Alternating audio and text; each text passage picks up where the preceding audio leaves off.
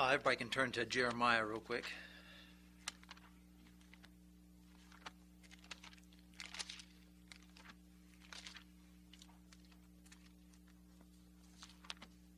There he is. There he is. There you go. All right. Jeremiah 21 is where we'll start. I just found this phrase, a saying, I guess you can say.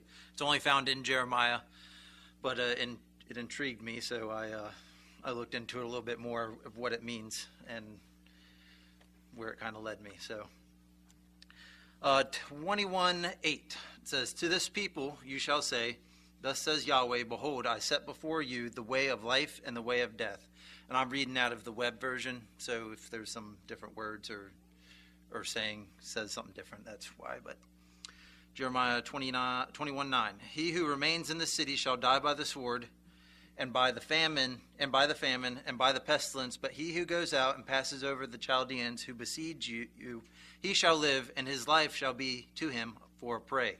For I have set my face on this city for evil and not for good, says Yahweh. It shall be given into the hand of the king of Babylon, and he shall burn it with fire."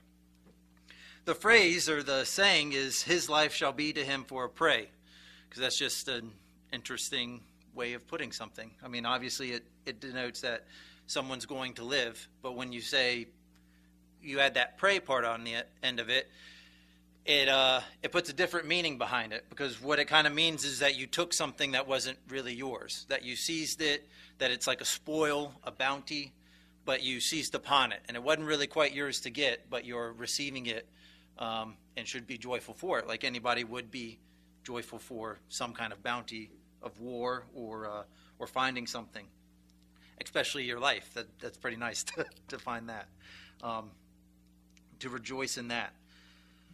And this is used again in Jeremiah 38, same way. He's talking about taking over, or the Chaldeans coming to Jerusalem. And 38:2, you can turn there real quick if you want. But "Thus says Yahweh, he who remains in the city shall die by the sword, by the famine, by the pestilence. But he who goes out forth to the Chaldeans shall live, and his life shall be to him for a prey, and he shall live. Thus says Yahweh, this city shall surely be given into the hand of the army of king of Babylon, and he shall take it." That's how it's used again. The next two examples of it in Jeremiah, he's talking about certain people. And we can turn to Jeremiah 39 real quick, this next chapter. And he's talking about Abimelech. And Abimelech is an Ethiopian, and he helped Jeremiah. He pulled him out of the pit. He sought the king at the time to, get Jeremiah out of it. And he helps Jeremiah. He believes in God and he trusts in God. But Jeremiah 39:15 says, "Now the word of Yahweh came to Jeremiah while he was shut up in the court of the guard, saying, Go and speak to Abimelech the Ethiopian, saying, Thus says Yahweh of armies, the God of Israel, Behold, I will bring my words on the city for evil and not for good, and they shall be accomplished before you in that day. But I will deliver you in that day, says Yahweh, and you shall not be given into the hand of men of whom you are afraid. For I will surely save you, and you shall not fall by the sword, but your life shall be a prey for you, because you have put your trust in me, says Yahweh." So you see here, Abimelech has done something good, and he trusts God, and God delivers him. It's this giving of life is a deliverance that God is providing for people. But notice, even in all these instances that he used it, he says, "I'm coming to the city for evil, not for good. It's going to happen whether you like it or not." And as we'll get into the next example here, God still brings that, but he delivers it. That brings that wrath, that sorrow that we seem as sorrow. He brings that still to the city, but he delivers us from it. It's we're always delivered. We're not exempt from that, not partaking, but being witnessing, let me put it that way, of that sorrow. And Jeremiah 45 real quick. Starting in verse 1, short chapter. "The word of Jeremiah the prophet spoke to Baruch, the son of Neriah, when he wrote these words in a book at the mouth of Jeremiah in the 4th year of Jehoiakim, the son of Josiah, king of Judah, saying. And Baruch is basically Jeremiah's scribe. He's writing down everything Jeremiah said. Thus says Yahweh, the God of Israel, to you, Baruch. You did say, woe is me now, for Yahweh has added sorrow to my pain, and I am weary with my groaning, and I find no rest. Thus shall you tell him, thus says Yahweh, behold, that which I have built I will break down, and that which I have planted I will pluck up. And in this whole land, seek you great things for yourself, don't seek them. For behold, I will bring evil on all flesh, says Yahweh. But your life I will give to you for a prey, and all places where you go. So you have Baruch here, and he's travailing at this sorrow, this stuff that is coming on Israel. And it seems like he's also kind of like, hey, when am I going to get something good here too? Because I've been hanging out with Jeremiah, and he hasn't been treated so well. And I'm kind of, under fire here too. Because in verse 45, he says, seek great things for yourself. Don't seek them. He says, your life, that's what you get. You're going to be delivered from this.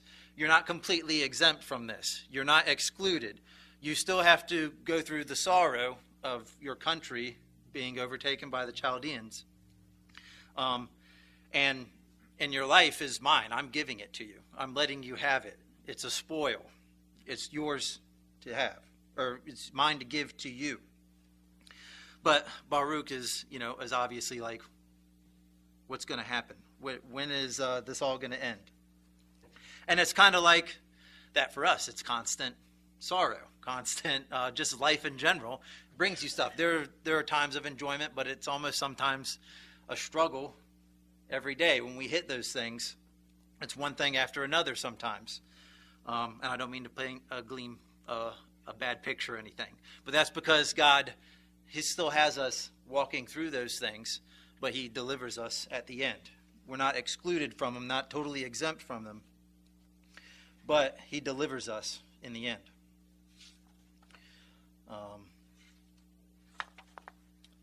Let's go to Psalms 91.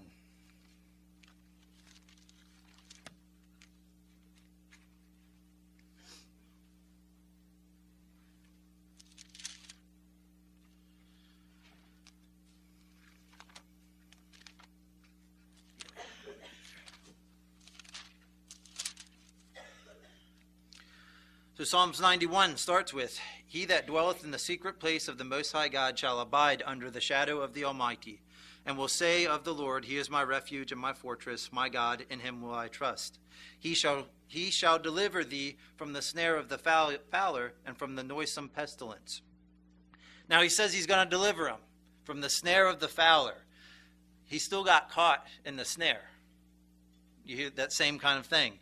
But God delivers him out of that snare. He delivers him from the hand of the fowler. Like he said with Abimelech, I'm going to save you from man who you're afraid of. He shall cover thee with his feathers, and under his wings shalt thou trust. His truth shall be thy shield and buckler. Thou shalt not be afraid for the terror by night, nor for the arrow that flieth by day. You see, you hear the terror at night. You still have to go through night. You still have to go through the day and see the things that are going on. But he's your shield. He's your buckler. Nor for the pestilence that walketh in the darkness, nor for the destruction that wasteth at noonday. 1,000 shall fall at thy side, and 10,000 at thy right hand, but it shall not come nigh to thee. Now, these are things that you are physically seeing. These people falling to your right and your left. But nothing's going to come to you. You're still going to have to endure these things, walk through these things, and see these things. But I will deliver. Only with thine eyes shalt thou behold and see the reward of the wicked, because thou hast made the Lord, which is my refuge, even the Most High, thy habitation. There shall no evil befall thee, neither shall any plague come nigh thy dwelling. For he shall give his angels charge over thee, to keep thee in all thy ways. You can also see through this whole thing the references to Christ as it goes through. They shall bear thee up in their hands, lest thou dash thy foot against a stone. Doesn't say you don't have to step over stones. Doesn't say you don't have to climb mountains. It says you're not going to dash your foot against the stones. You're going to have to go through things. Thou shalt tread upon the lion and the adder. You still have to face the lion and the adder, but you're going to tread them in the long run. The young lion and the dragon shalt thou trample under feet. Because he hath set his love upon me, therefore I will deliver him. I will set him on high, because he hath known my name. He shall call upon me, and I will answer him. I will be with him in trouble. I will deliver him and honor him. With a long life I will satisfy him. I will show him my salvation, my deliverance. And with that long life he satisfies. And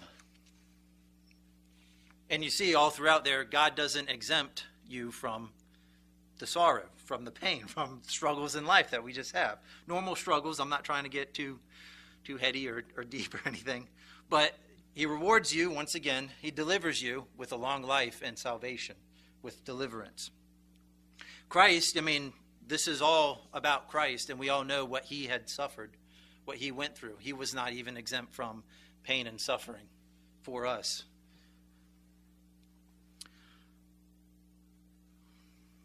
So, but we have that long life, like he says, a long life. And we have a life here, obviously, but we also know true life, which is after Christ returns. Jesus Christ, the life. We have that to look forward to, and we have that as a prey, as a spoil, really. Something that wasn't ours, that we seized a hold of. We saw an opportunity. We saw the stones, and we climbed up them. We saw the adder. We saw the lion. We beat them up. We trampled them, and we took a hold. We seized upon our prey, that life, which is Christ. Now let's go to Baruch again.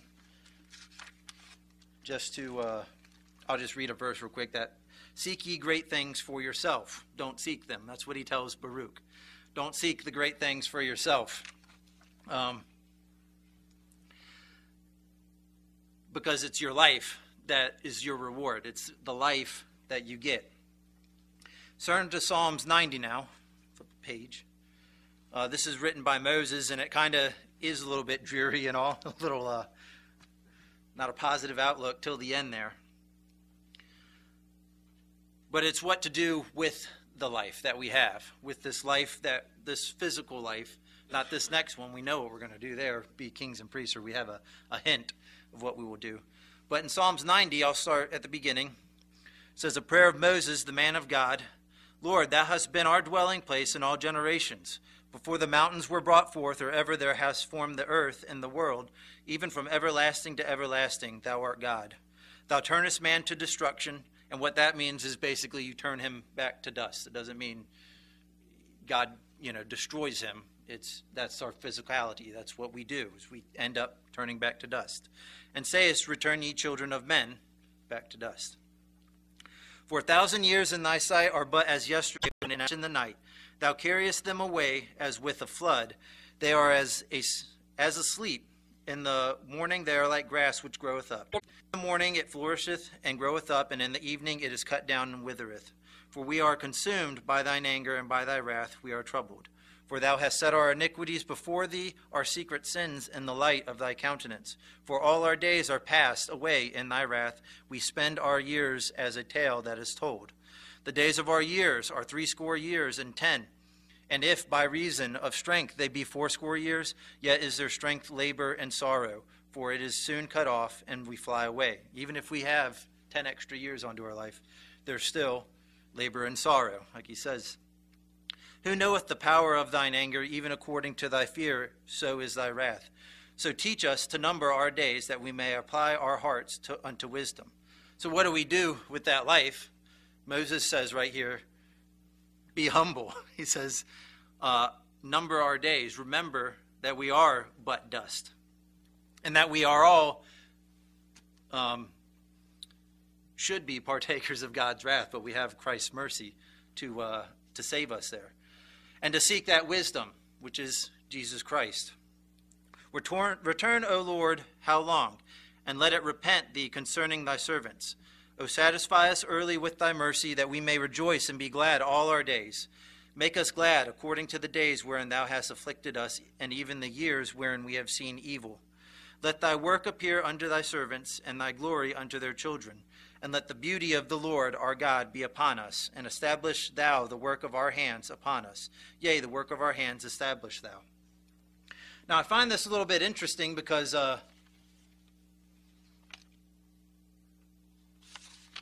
Moses just went on about how we're nothing but dust and how we just return to it. But then he says at the end, establish our hands, establish what we do, establish our work. And we know that we can't establish anything unless it is on a foundation, on Christ. And like he says in 16, let thy work appear unto thy servants, and thy glory unto their children. We need to take a hold of that work that he set before us to do. And let the beauty of the Lord our God be upon us, and establish the work of God. That's what we're establishing. That's the work we should try to accomplish, to do. Because that's the only work that endures. We can't establish anything else that lasts forever. But he wants the work of our hands to be established. We have to continue to establish God's word. Establish that first and foremost. Seek ye first the kingdom of God. Let your work be for God. Establish righteousness, mercy, love, faith, hope. And I'm sure there's a ton of other words you can do to describe God and his greatness. 1 Corinthians 3:10.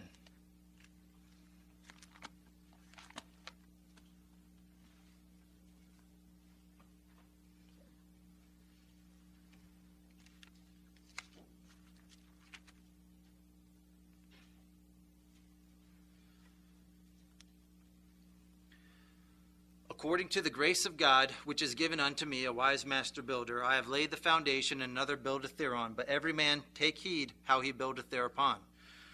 For other foundation can no man lay that is laid, which is Jesus Christ. Now if any man build upon his foundation gold, silver, precious stones, wood, hay, stubble, every man's work shall be made manifest. For the day shall declare it, because it shall be revealed by fire, and the fire shall try every man's work, and what sort it is. Yeah, there we go. If any man's work abide, which he hath built thereupon, he shall receive a reward. If any man's work shall be burned, he shall suffer loss, but he himself shall be saved, yet so is by fire.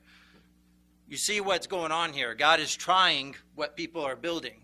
He's looking at the works of everybody's hand, and he's trying them by fire. And the fire will burn whatever is not established, whatever God has not established himself, which would be the works of God, God's works, his holiness, his mercy.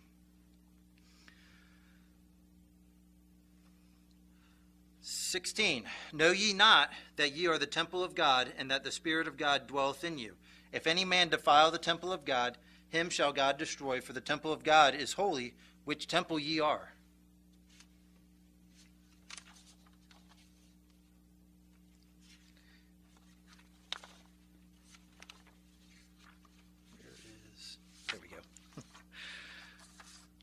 Let no man deceive himself. If any man among you seemeth to be wise in this world, let him become a fool, that he may be wise. For the wisdom of this world is foolishness with God. For it is written, he taketh the wise in their own craftiness. Just like Moses said, number your days. Seek out wisdom. Seek out God's wisdom. Seek the wisdom here. Don't seek the glory out there. Establish God's work.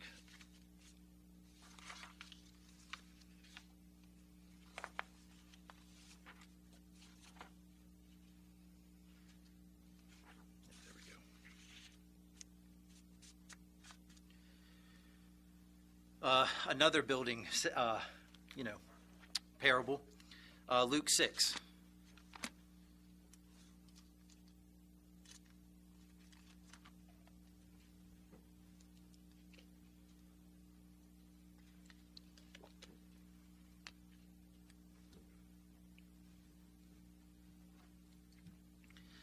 Luke 6:46.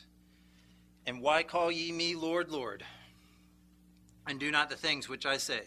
Whosoever cometh to me and heareth my sayings and doeth them, I will show you who he is like. He is like a man which built a house and digged deep and laid the foundation on a rock. Notice he doesn't just find a place where rocks are. He has to dig deep. He has to put forth effort to be delivered. He has to dig deep and build the house and lay the foundation on a rock. And when the flood arose, the stream beat vehemently upon that house and could not shake it, for it was founded upon the rock. Just like I said, he doesn't exempt you from noticing or being aware of these sorrows. There's still a flood that comes. You're just delivered out of this flood. You're safe from this flood. But he that heareth and doeth not is like a man that without a foundation built an house upon the earth, against which the stream did vehemently beat, and immediately it fell, and the ruin of the house was great. And this gentleman, this guy, didn't build his house on Christ. Like we said, on the works, on the foundation of Jesus Christ. And the house was great. The ruin was great. Just like Jerusalem fell, that ruin was great.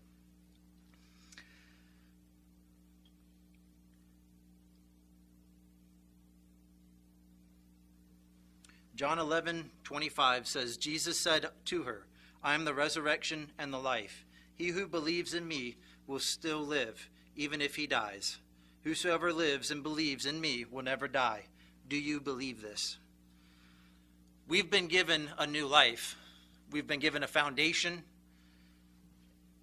to live on and to work on and to establish something great for God. He's going to try it. He's going to push it. And test us to see how well we do.